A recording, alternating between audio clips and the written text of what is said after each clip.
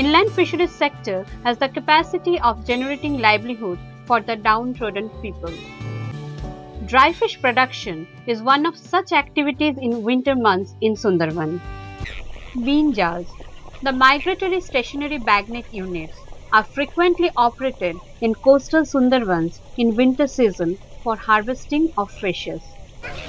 Out of these fishes, dry fish is prepared, which is mainly comprised of Bombay duck, fasa, raven fish, pama, amodi, and shrimps. Transitory winter fishing camps, known as kutis, are established in Frasergan, Khalistan, Sagar Island, and Kakdip areas for drying of these fishes. Fish drying during November to February is a potent additional source of livelihood to the populace of Sundarban. Sun drying is the simplest and most ancient method of preserving fish. The procedure involves are bringing the catches of bagnet to the fishing camp and then stacking. Then the fishes are spread over a bamboo mat. The shooters sit together in a group.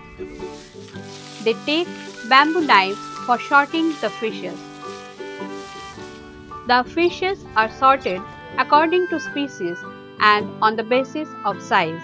After sorting, each species are spread separately on the sandy courtyard covered with a bed made by straw. For some species, loft is prepared for better drying. After drying, the dried fishes are packed into jute bags and kept in temporary storehouse. The bags are transported to the cities like Guwahati, Tripura and exported to the countries like Bangladesh.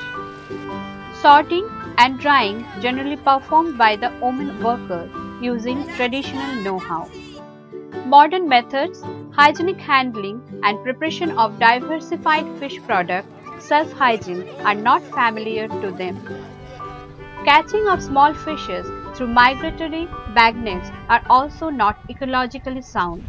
ICR Fishery has taken up the challenge to fill up the technological gap and sustainable fisheries development through informal education and training packages in Sundarban without affecting adversely the livelihood of the toiling